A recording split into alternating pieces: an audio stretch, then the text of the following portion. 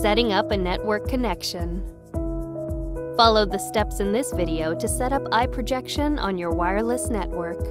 If you don't already have a wireless network or you don't know the password for your network, see the video on creating a new wireless connection.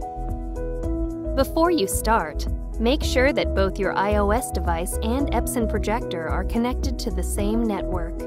See your projector's user's guide for more information on connecting your projector to a network. To get started, install Epson iProjection from the App Store. Once iProjection is installed, tap the iProjection icon on your iOS device's home screen. Tap Projector to open the Select Projector menu. Tap the name of your projector in the list of available projectors. If your product doesn't appear in the list, tap Other.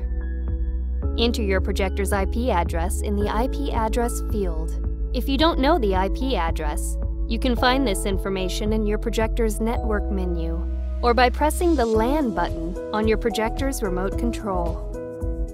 Tap OK when prompted to confirm the connection to the projector. Your iOS device and projector are now wirelessly connected.